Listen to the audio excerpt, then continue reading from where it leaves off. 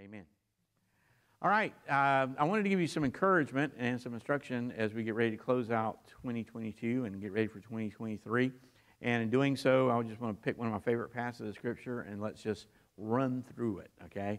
I'm not going to be able to dig out from it all the great nuggets of truth. And in all seriousness, just preaching this one chapter, if we really tried to do it justice, it would take us 2 or 3 months just to do it. But we're just going to hit the high spots, the mountain peaks, and draw from it that which I think God would have us to see tonight in Romans chapter 8. Romans chapter 8 is one of the high points of the entire Word of God. There's no more profound, deep theology, no more encouragement that you can find in the Word of God other than Romans chapter 8. A lot of people tend to miss, though, the primary theme of Romans 8. Romans 8 is all about the Holy Spirit. It's the greatest chapter in the entire Word of God on the Holy Spirit. It's about life in the Holy Spirit. In our study of Ephesians 1, where we've been looking at the prayer of Paul in Ephesians 1, we've noticed that the one main prayer request that Paul makes is that God would open our eyes to understand, that the eyes of our heart and our mind would be enlightened, to understand all that we have in Christ and to understand the inheritance that is ours because of the Lord Jesus Christ. Well, you're going to see some of that in Romans chapter 8 as well. Let's begin in verse 1. He starts out by there is therefore. There is now therefore. Now, anytime you see the word therefore in Scripture, you've got to go back and see what it's there for. He's referring back to what he says in chapter 7. Chapter 7 in Romans is one of the darkest chapters in the Bible. Paul is being honest and open. He is sharing his heart, he's sharing his life, and he's sharing his own struggle. In chapters 1 through 5, he tells us all about the greatness of the glory of the salvation that we have in Jesus Christ, why we need it, what it is, and what its results are, starting in chapter 6. The difference that salvation brings to someone who has actually received the salvation of Jesus Christ by grace through faith. And the transformation in our hearts and lives, that we no longer are bound by sin, in bondage to sin, that we live differently, we live in righteousness, and we walk in holiness. And then in chapter 7 he says, yeah, I know all that, and I know what I'm supposed to do, I just don't do it. And he says, the things I know I don't do, I end up doing it, and it makes me miserable. And then he cries out in verse 24 of chapter 7, "O wretched man that I am, who will deliver me from this body of death?" He says, like I'm carrying a dead body around on my back all the time, this corruption. That my spirit, is what he's telling us, my spirit's been redeemed. My spirit has been changed. I'm a new man. I'm a new creation in Christ Jesus. Everything spiritual I am has been made different, but I'm still living in this body of human flesh that's under the curse of sin.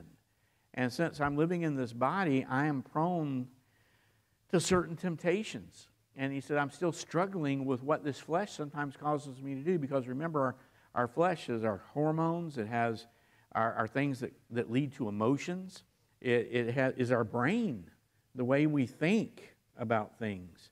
And he says, we're still living in this. And so he says, I still struggle. But he says, I thank the Lord through Jesus Christ, our Lord. I thank God through Jesus Christ, our Lord. In other words, he says, the only hope I have to be able to deal with this is Christ. So then with the mind I serve the law of God, with the flesh the law of sin. He says, I'm trying my best to do that which I know God wants me to do. But he says, I know sometimes I'm still going to find myself yielding the temptation. But he says, the good news is this. Because if you're like me, the closer you draw to Christ and the more you grow in your knowledge and understanding of Him, the more horrible you're going to feel about the sin in your life. I mean, it's going to really bother you. You used to be able to do stuff and no big deal. But as God really works in your life and you're growing in Him, when unrighteousness is present, when sin is present, it really bugs you. It hurts. And my harshest critic is me. You know? because I understand what Christ has done for me. You know, I do. He's given me that understanding through His Word. And then when I don't live up to what I know He expects of me and wants of me, it hurts. All right? So Paul says, he gives himself a pep talk. There is therefore now no condemnation to those who are in Christ Jesus. Now, if He's not going to condemn me, if Christ isn't going to condemn me, why are you going to turn around and condemn yourself? Who do you think you are? Is your standard of holiness higher than God's? You know, I've heard people all the time, you know, I know God's forgiven me, I just can't forgive myself. Well, don't you think pretty highly of yourself? Your standard of righteousness and holiness is higher than His. He's forgiven you, and you're saying you can't forgive yourself. That's some standard you got. All right? There's no condemnation to those who are, and there's His phrase, in Christ. There's no condemnation because we're in Him. There's no condemnation not because we are good. It's because of who He is. That we're clothed in His righteousness. We've been given, imputed His righteousness. But I want you to notice, now we often leave it there. We like that good, there's no condemnation of those, amen? No condemnation of those who are in Christ Jesus. So don't feel bad about things. But then he tells us, how do you know who are those that are in Christ Jesus? How do you know you're in Christ Jesus? That's what he goes on to say. Who do not walk, that's the way you live in the daily course of your life, according to the flesh, but according to the Spirit. There's no condemnation of those who are in Christ Jesus, because if you're in Christ Jesus, you're going to be walking in the normal daily habit of your life in the Spirit and not according to the flesh. That is going to be the pattern. You might get yourself into some sin, but you're not going to stay there. You're not going to continue. God's going to deal with it. The Word's going to deal with it. Now, when it says those who are to walk according to the Spirit, remember, to be filled with the Spirit means to be filled with the Word. Okay? To be filled with the Spirit means to be filled with the Word. So he says, there's no condemnation of those who are in Christ Jesus, to those who are walking according to the Word. The Spirit's the one who inspired the Word. The Spirit's the one who gives understanding of the Word. And the Spirit is the one who empowers you and enables you to walk in obedience to it. So he says, to those who walk according to the in the Spirit, not according to the flesh. For the law of the Spirit of life in Christ Jesus has made you free from the law of sin and death. Okay? Sin doesn't have that power over us anymore, so we don't have to walk in it. For what the law could not do, in other words, the law can't make you holy. It can just point out this is what holiness looks like, and you aren't living it. For what the law could not do, that it was weak through the flesh, God did by sending His own Son in the likeness of sinful flesh. On account of sin, He condemned sin in the flesh. Our victory over sin is not necessarily our victory over sin, it's Christ's victory over sin. And we only have victory over sin because we are in Him who won the victory in sin. Give credit where credit is due. It's all because of Christ. That the righteous requirement of the law might be fulfilled in us. Notice verse 4, who do not walk according to the flesh, but according to the Spirit. That is, remember our study of 1 John, the overview of 1 John I just did a few weeks ago? How do you know that you're saved? Well, how do you tell the genuine from the counterfeit? Paul's saying the same thing here. The genuine is the one who walks according to the Spirit, to the Word, and not according to the flesh. The person that can keep habitually living in the same old sin and it not really bother them, they have no desire to change, they can just stay and wallow in it, they're lost. They're just lost. You say, but Brother Tim, I saw them when they were 12 years old and they were in Bible school and they got saved and they got baptized and this, that, and the other stuff. Now in their 20s, they got away from God and they're living out here and they're doing this, that, and the other stuff. But I just thank the Lord, I know they got saved when they were 12. Really? You know they got saved when they were 12 at Bible school? You saw what the Holy Spirit was doing in their heart at that moment? You know they were born again in the Spirit of God? You know God's grace reached down and did that? How do you know that was a genuine thing back there where they really got saved? Here's how you know. How do they live after that? I'm going to say something that's going to shock you.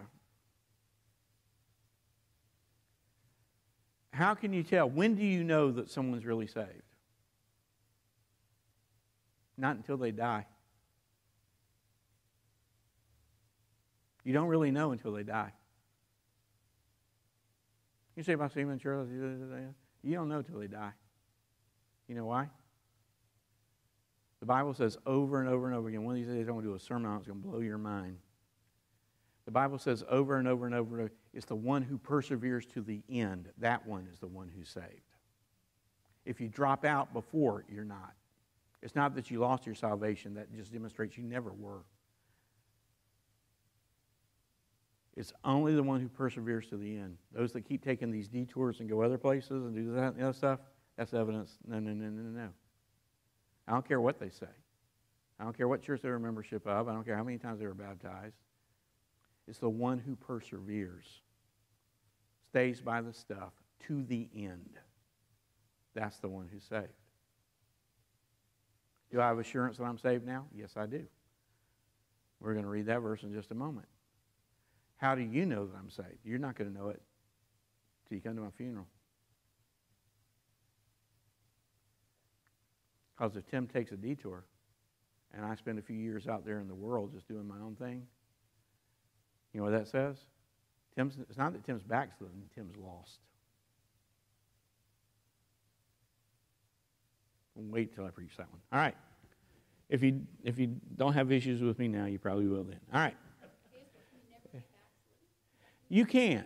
And we'll see evidences of those in Scripture. But the thing is, when there are people that get backslidden, God deals with them. He just doesn't let them continue. He just doesn't. He deals with them. And he will either do it through His Spirit, He will do it through whatever circumstances are necessary, or He'll put Christians in their path that'll get them straight.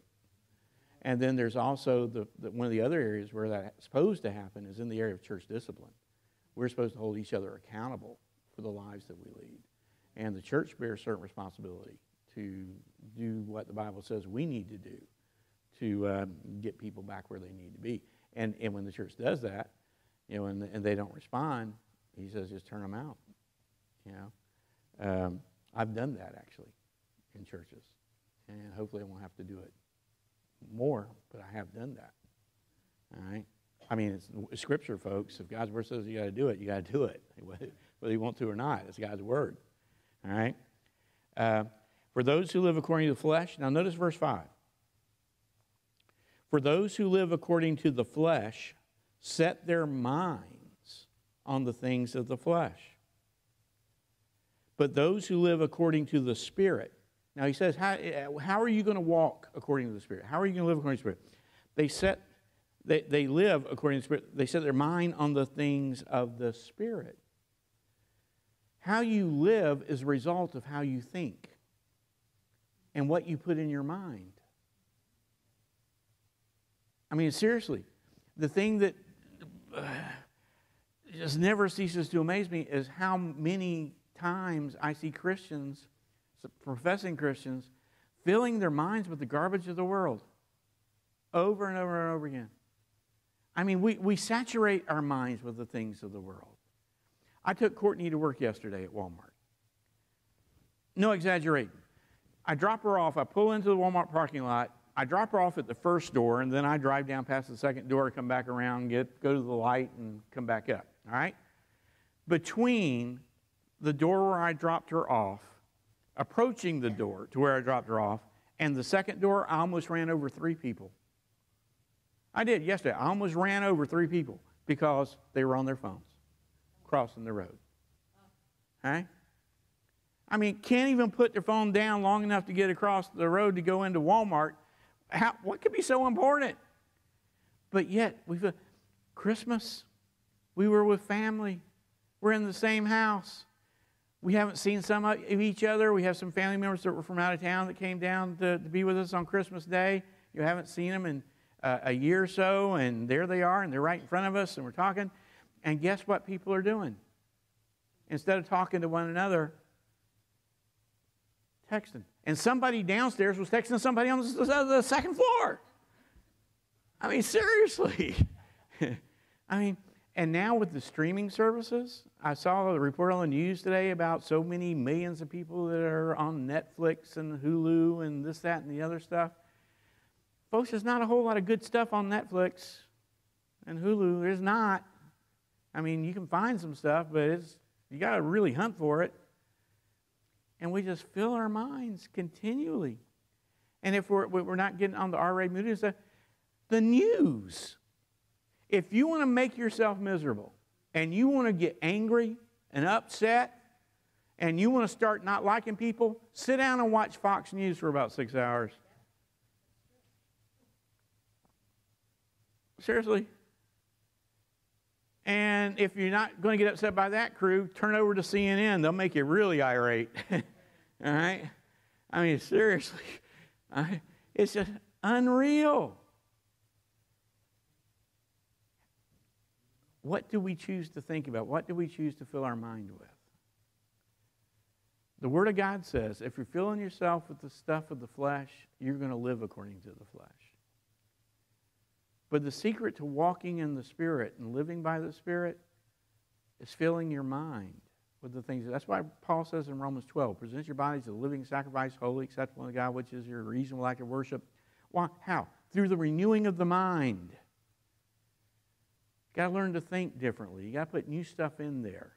Okay? And I say all that to get to this, verse 6. For to be carnally minded is death, but to be spiritually minded is life and peace. Because the carnal mind is enmity against God, for it is not subject to the law of God, nor can it be. So then, those who are in the flesh cannot please God. But you are not in the flesh, but in the Spirit, if indeed the Spirit of God dwells in you. Now, if anyone does not have the Spirit of Christ, he is not his. And if Christ is in you, the body is dead because of sin, but the Spirit is life because of righteousness. All right. Carnal Christian. Carnal Christian. You've heard the term? Okay.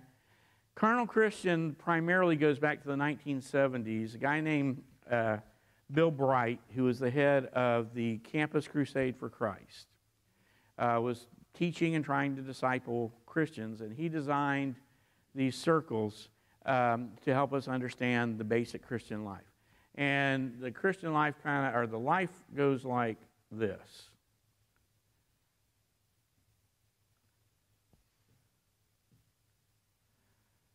That's your heart. Each of those circles represents a heart. The chair is the throne. Okay? You have something ruling and reigning over your heart and over your life. Now, see which of these works.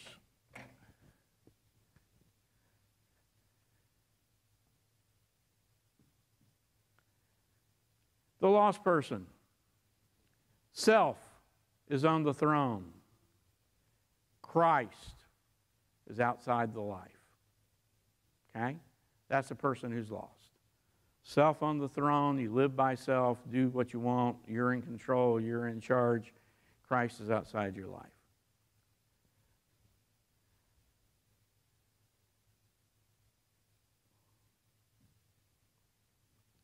Let me go ahead and do this one. All right. So this is the model. We were all taught this model. Hopefully you were probably taught this model somewhere in your life. I was taught it many times. I taught it at some points in time in my life. So this is the lost person. Self is on the throne of the heart. Christ is on the outside. This is a person who has been saved and Christ is in their life, but self is still reigning and ruling. And this is referred to as a carnal Christian. Okay? A carnal Christian. Paul refers to the carnal Christian, or refers to carnal right here in Romans 8. Then you have the Spirit-filled Christian, which Christ is reigning and ruling on the throne of the heart, and self is now outside. Self has been put to death. Christ is reigning and ruling. This is the Spirit-filled Christian. So you have the lost person. You have the Spirit-filled person, and you have a carnal Christian, someone who is saved, but they are not living for the Lord. They're still doing their own thing. Okay? And so that would be, now let me read it again. It says, for to be carnally minded is death, but to be spiritually minded is life and peace, because the carnal mind is enmity against God, for it is not subject to the law of God, nor indeed can it be. So then, those who are in the flesh cannot please God. But you're not in the flesh, but in the Spirit, if indeed the Spirit of God dwells in you. All right. So, this is what all teenagers were taught in the 70s, the 80s, the 90s, 2000s. Okay? If you went to any Christian camp, if you did any of that kind of stuff, if you attended college Bible study, this is what you were taught. Most churches, this is what they taught. And so the gist of it is learning how to overcome being a carnal Christian so that you can become a Spirit-filled Christian. There is only one problem with this. It's a lie. There's no truth in this. Because according to the Bible, there is no such thing as a carnal Christian. A carnal Christian doesn't exist. Read again the passage. For to be carnally minded, fleshly minded. Now, he just talked about if you fill your mind with the things of the flesh, you're going to walk according to the flesh. If you fill your mind with the things of the Spirit, you're going to walk according to the Spirit. For to be carnally minded, that means you've been filling your mind, your life, with the things of the flesh, is what? Death. Death. Now, in Scripture, there's only one interpretation of death anywhere. Cut off from God, under the wrath and judgment of God. That is death. In the day that you eat of the fruit of this tree, you shall surely die. The wages of sin is death. That's lostness. But to be spiritually minded, you're only spiritually minded if he's going to tell us if you got the Spirit, is what? Life. Spiritually minded is saved. Life and peace. Because the carnal mind is enmity. You're the enemy of God. 1 John says, when we were lost, we were the enemies of God. You can't be saved and the enemy of God. It's impossible to be saved and be the enemy of God. So it's the carnal person is not a Christian who's living a fleshly life. A carnal person is lost. Lost. There is no such thing as a carnal Christian. You can have a person professing to be a Christian that's as lost as a goose in a snowstorm, however lost that is, but they're not a Christian. And they're not someone who one time was saved and lost it. They're just lost. Everything in the passage reinforces that. And it says, because the carnal mind is enmity against God, and they're in death, for it is not subject to the law of God, nor indeed can it be. In other words, he's saying the carnal mind can't walk in obedience to God or His law. Is that the position of a Christian? No, we've been set free from bondage to sin so that we now can walk in obedience. So then those who are in the flesh, what? Cannot please God. That's a lot. Why? Because they're lost. But then he says, as a contrast, but you are not in the flesh. You are not carnal, but you're in the Spirit. And he says, you're saved, folks. How do you know? If indeed the Spirit of God dwells in you. The inference here is the carnal person doesn't have the Spirit of God living in them. If the Spirit of God is not living in them, they are lost. Because he goes on to say, now if anyone does not have the Spirit of Christ, he is not his. Well, that's pretty clear. So as sharp as Bill Bright was, who led the whole organization and all that kind of stuff, he's just wrong. Just wrong. Okay? That is not what the Word of God says. One of the things, I think, why they came up with this creature, kind of let people that were not living the way they need to be living off the hook. to say, yeah, you can still be saved, but still keep living the same old life. And you just need to remind yourself there's no condemnation to those who are in Christ Jesus. Well, no. There are no condemnation to those who are in Christ Jesus, those who are walking in the Spirit and not according to the flesh. Okay? Again, people really get upset when I teach this, but I'm telling, it's just the Word of God, and that is these people that at one time were in church and this, that, and the other stuff, doing whatever they were doing, and now they're just out there in the world, and we say, we just need to get them back in church, and they need to get rededicated, get revived. No, they need to get saved. Get saved. Because their life is demonstrating they're lost. Do I still struggle with sin? Yes. Yes. Daily. But the overwhelming desire of my heart is to walk in obedience. I really desire obedience. I want to be the man God saved me to be. And when I don't, He deals with me.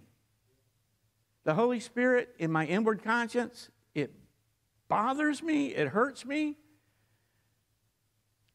And then He brings my mama and my wife into the picture. Before I got married, Mama Cook, she always knew anytime I was doing something I shouldn't do. I was a senior in high school, at Goose Creek High School. I did not study for my Spanish class that day, and so I decided I was going to cut class. And so I drove to school, and so I just, instead of going to class, I just went out and sat in the parking lot. Now, Goose Creek High School was not necessarily close to where Mama Cook's house was, okay? And so I'm sitting there in my car, and all of a sudden, I hear this tap on the window. Guess who decided to come drive through the parking lot at the school at that particular time? My mom. And I rolled down and she said, what are you doing here? And I said, what are you doing here? And she says, something just told me I need to come check on you.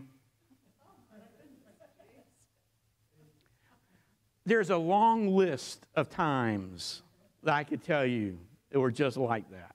I don't know how God gives moms this spiritual intuition when it comes to their kids because they're really connected to them. But you don't even have to you don't have to do it. You just think it. And Robin, guys, I don't know how to say this, but not coming across, it's not going to come across good no matter what, but I'm a reasonably intelligent guy. And sometimes, I'll be honest with you, I will convince myself I can do something I shouldn't do and get away with it. I never have. Not once. I could tell you, I'm not going to embarrass myself by telling you, but I tell you story after story after story of somehow, some way, Robin found out, Robin knew in the strangest ways, but she always does. And again, it's not just what I do. She knows if I'm even thinking about doing something. She knows. How? Because the two are one. My spirit and her spirit are joined. And when there's something going on in my spirit, she knows. That's a biblical principle. And you know what? That's a good thing. God loves me enough to put people in my life to keep me straight. Because He knows me. And He knows from time to time I'll be prone to wander. Find myself in sin. And He loves me so much, He gives me a mama, He gives me a wife that knows me better than I know me. Because He knows me better than all of them do. And keeps me straight. And if I ignore their godly wisdom and counsel and just go ahead and jump right in, He loves me enough that when necessary, He's taken me to the woodshed. Because He knew the thing I was doing was going to hurt me. And it was going to hurt my family. And it was going to hurt my reputation. And it was going to hurt the people that looked up to me. And it was going to discourage them. And so He deals with it. He does that because He loves me. And he does it because his greatest goal is to bring glory to himself through how he deals with me in my life. Well, that's the gist of Romans 8 and a great portion of it, but let's end on this real positive note. Verse 26. Likewise, the Spirit also helps us in our weaknesses. Our weaknesses are not just our sicknesses and all, is in our sin. He helps us in our weaknesses, for we do not know what we should pray for as we ought, but the Spirit himself makes intercession for us with groanings which cannot be. Part of our inheritance in Christ and what we have in Christ by being in Christ is the presence of the Holy Spirit. And one of the things the Holy Spirit does for us is he intercedes for us. Skip down verse 29. Well, verse 28. For we know that all things work together for good. What's the good? To those who love God, to those who are called according to his purpose. Always remember, it's God's work. To those who love God, to those who are called according to his purpose, not ours. For whom he foreknew, he also predestined. Here's the good, and here's the purpose. To be conformed to the image of his Son. To make us like Jesus. That he might be the firstborn among many brethren. Moreover, whom he predestined, these he also called. Whom he called, these he also justified. Those he justified, these he will also glorify. It's a done deal, folks.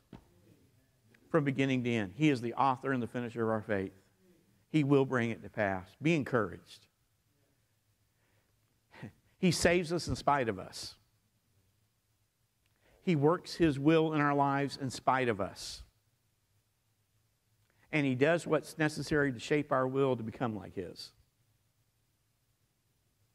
That's awesome.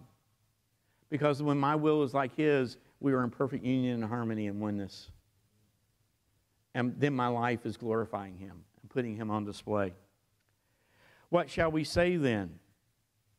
Say to all these things. What things?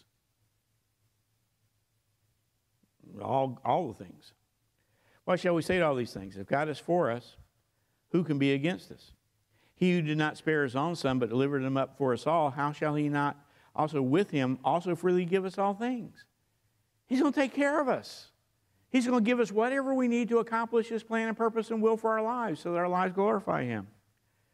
Who shall bring a charge against God's elect? Satan is called the accuser of the brethren.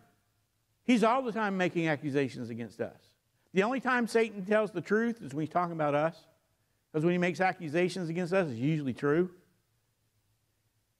But guess what? Who shall bring any charge against God's elect? It's God who justifies. I've had people, you probably have too. I've had people accuse me of all kinds of stuff in my life that wasn't true. All kinds of stuff. Because they love to just try to tear you apart sometimes. Sometimes people just love tearing you apart. And they'll accuse you of whatever just to make you try to look bad, whether you did it or not. Who brings any charge? Yes, God who justifies. He knows the truth. Who is he who condemns? It's Christ who died, furthermore is also risen, who's even at the right hand of God, who is making intercession. He's our advocate pleading our case. No matter what Satan, the demons, or any human being says about you, Jesus is standing there presenting the truth that we belong to him and that he's justified us with his own blood. Who shall separate us from the love of Christ? Shall tribulation or distress or persecution or famine or nakedness or peril or sword? As it is written, for your sake we're killed all the day long, we're accounted sheep for the slaughter. We consider ourselves dead already because we're crucified with Christ. And if Christ calls us to die for him, we die. Yet in all these things, all those things he just said, we are more than conquerors through him who loved us. One last thing about the trip to Israel. Robin and I stood on the ground where Christians died, devoured by lions. We walked in the places where they kept the lions in the theater.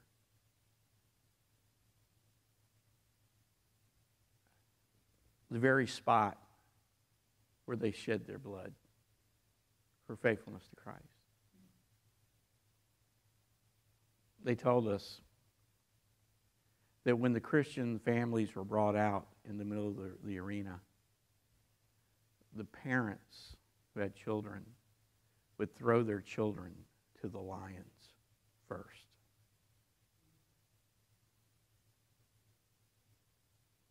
And say, wow, that's not good. They would throw their children to the lions first. Why? It was merciful. Lions, see, they were really hungry. They kept them hungry. And then they released them. When a lion is really hungry, it will devour its prey in an instant.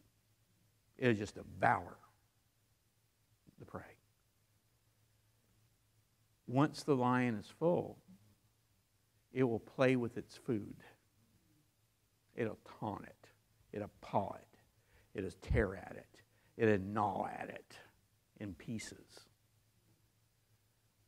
So the parents would throw their children to the lions, giving them a merciful, quick death, where they didn't have to suffer but a second or two, knowing that it would mean they themselves would endure much worse.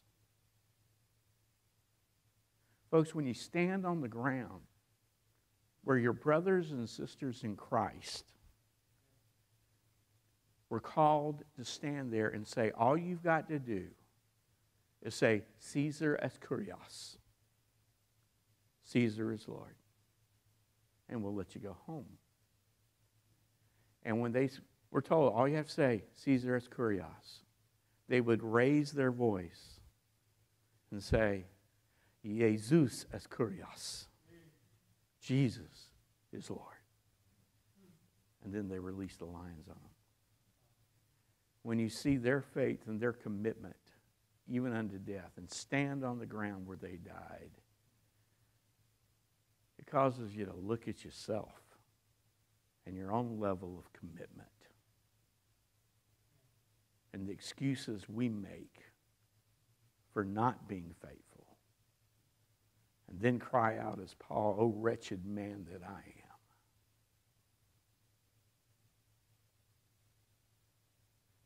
Paul says here, and this is important, because the day's coming when even we here, our Christianity is going to cost us. For I am persuaded that neither death nor life, nor angels, nor principalities, that's demonic spirits, nor powers, nor things present, nor things to come, nor height, nor depth, nor any other created thing shall be able to separate us from the love of God, which is in Christ Jesus our Lord. And where are we? In Christ. In Him.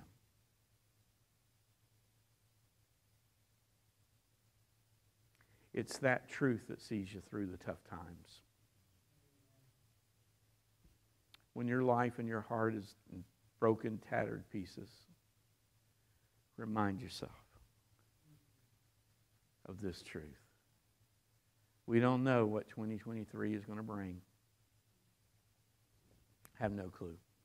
We saw just a couple of years ago how quickly life can change from just a little virus. And the whole world, our whole lives are turned upside down. A doctor's diagnosis, an accident. There's so many things in this world that can change everything except one thing. No matter what else changes, He never changes. And His steadfast love and loving kindness toward us never changes.